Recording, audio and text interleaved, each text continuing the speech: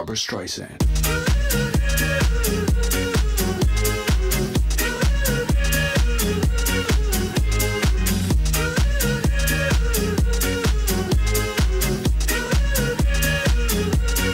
Barbara Streisand.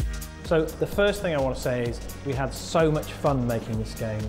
It really was enjoyable. We all love dancing and it's a real party game.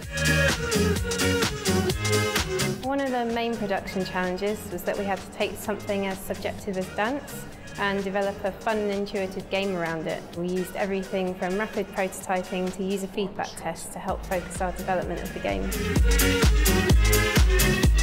One of the things that we knew we wanted to achieve was an authenticity in the dance moves, working with professional dancers and choreographers, often using some of the dance moves that you would see in the music video. But of course, on top of that, we needed the game to be accessible, especially on the easiest levels. We wanted people to be able to pick up the controller at a party and play straight away. So the biggest challenges for creating this scoring system for the game was essentially two phases. First phase was creating an algorithm that can compare the dance moves from any player against the predetermined choreographers. And secondly, comparing that against anything that a player can put in via the custom routine mode. So one of the things we always knew was going to be difficult was how we're going to transcribe the dances. Fortunately, with some help from the code team, we were able to capture the move data on the shoe to the actual dances. So what you're playing in the game is exactly what happened on the day. In terms of the game's art direction, there were two main visual considerations. Firstly, the dancers. We needed strong, bold, readable silhouettes to aid the in-game experience.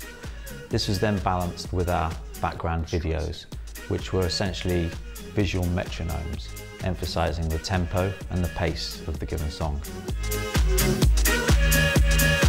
I'd say the differences between dancing on this game and a performance is that this is more of a mental thing as opposed to just the dance itself, because you have to remember 3 different versions of like the same routine. So everything needs to be precise and you need to be really in tune with your partner. Our plans for additional content are to have many more routines available for download on the PlayStation Store from launch and throughout the next year. In terms of how we went about making the game, we created ourselves a project target. At the centre of the target was fun dancing. We knew that was the most important piece of the puzzle.